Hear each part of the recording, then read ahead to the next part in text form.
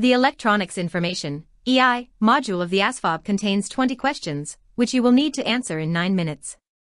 To achieve your 70%, you must answer 14 of the questions correctly. To achieve 80%, you must answer 16 questions correctly. Although the EI module is really one of overt knowledge, if you take your time and read the questions carefully, you should do well, but don't spend too much time on any one question. Above all, pay attention to the exam alerts and make sure that you understand the information that the cram sheet outlines. Schematics. During the course of this discussion on the fundamentals of electricity, we use schematics to illustrate the principles discussed. Schematics are line drawings that represent electronic, electrical, or mechanical systems using simplified graphic symbols to represent components and interconnection of those components. For the purposes of this chapter, we talk about only electrical circuits and their schematics. An electrical circuit is a path through which electricity flows. This path contains one or more components or devices and has a load, something that is using the electricity, at the end of the circuit. Electricity flows through the circuit when the path is complete, closed, and is connected to an energy source. However, an open circuit is one that has an incomplete or interrupted path, so that electricity cannot flow all the way through it. An entire circuit has one or more schematic drawings, and each component within that circuit has a drawing representation. In each of the following sections, we discuss the most common electronic and electrical components and their respective schematic symbols. Within each section, you have an opportunity to become more familiar with schematic details and the principles behind the drawings. Principles of electricity. In the general science portion of this book, you learned that atoms comprise all matter, including air, and that an atom consists of 3 distinct particles. Positively charged particles, or protons. Negatively charged particles, or electrons. Neutrally charged particles, or neutrons. Protons and neutrons make up the nucleus of an atom, whereas electrons maintain a circular orbit around the nucleus. Sound familiar? Figure 6.1 illustrates the basic structure of an atom. This illustration, which is of a copper atom, is a little different from one you might have seen in your science book, because it shows more than one layer or shell of electron orbits. The outermost shell of electrons is the most loosely bound to the nucleus. For that reason, atoms can more easily exchange electrons from the outer shell. Figure 6.1 Atomic Structure. When we talk about electricity, we are primarily concerned with the movement of free electrons through a given medium. A free electron is one that is not in a tightly bound orbit around a nucleus. When a conductive material receives an external electrical charge, the electrons gain enough energy to leave the outermost shell of the atom and become free electrons. The most basic principle that governs that energy, which we call electricity, is that of Ohm's law, which entails 3 primary measurements: current, voltage, or electromotive force, and resistance. The following sections discuss each of these constituents, and then provide a discussion on how to use Ohm's law to find these properties.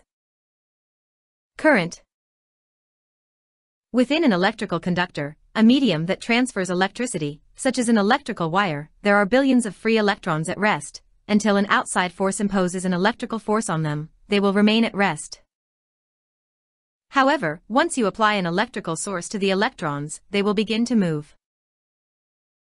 You can think of electron movement, or electrical flow, like that of a river. By looking at a landscape, you can determine which way a river will flow, namely, from a higher point to a lower point, according to the laws of gravity. When you think of electricity, you can also determine which way the electrons will flow, although the laws of magnetism, not the laws of gravity, govern the flow of electrons. Just as gravity dictates that water will flow downhill, the inherent charge of the electrons will cause them to move in a predefined direction, which is away from the voltage source toward the load. The electron's electrical charge acts like a magnetic field in which negative charges repel each other, creating the movement within the electrical field. That movement is called current. You measure the strength, or rate of movement of the current, in amperes, A, and you represent this force by the symbol I for intensity. You may also see amperes abbreviated to simply amps. The discussion on Ohm's law, later in this chapter, explains how to find this value. Exam alert. Current is the rate of the flow of electrons and is measured in amperes A. Different loads, or draws on the electrical system, require differing amounts of current. For devices with an induction motor, the startup draw is more than the normal operating draw. You can read more about induction later in this chapter in the section Inductors, Inductance, and Inductive Reactance. The electric company sets up most households for 100 amp, also stated 100 A, service, which is sufficient for the load that most homes draw. In any given electrical application, there are two forms of electrical current, direct current and alternating current. Read on to learn more about them. Exam alert. Make sure you know that direct current, DC, and alternating current, AC, are the two types of electricity. Direct current. Direct current, DC, is the flow of electrons in only one consistent direction, usually maintained by a constant voltage source, such as a battery. Direct current is most like water flow, as water flows in only one direction, according to the force exerted upon it, as Figure 6.2 illustrates. Figure 6.2 Direct current electron flow.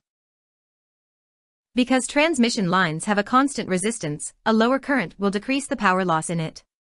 However, by its nature, direct current cannot easily travel great distances without experiencing considerable power loss. This is because direct current has only one current value and one voltage value, and its input voltage cannot be increased without also increasing the current proportionally. In addition, transmitting a direct current with sufficient voltage to carry the transmission for the desired distance is not feasible in most cases. However, today's technology is introducing new ways to carry the extremely high DC voltage, higher than that. For high voltage AC transmissions, by using rectifiers and inverters to change DC to AC, and vice versa. A battery is the most common source of DC power. Whether the battery is the small, AAA size that you put in your television's remote control, or a large, industrial battery, the principle is the same. The battery develops a lack of electrons at the positive terminal, and develops a surplus at the negative terminal. The number of surplus electrons indicates the voltage level of the battery.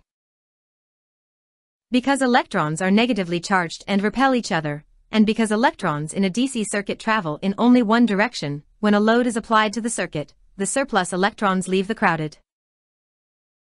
hostile environment of the negative terminal and travel toward the more magnetically friendly, positive terminal to create electricity.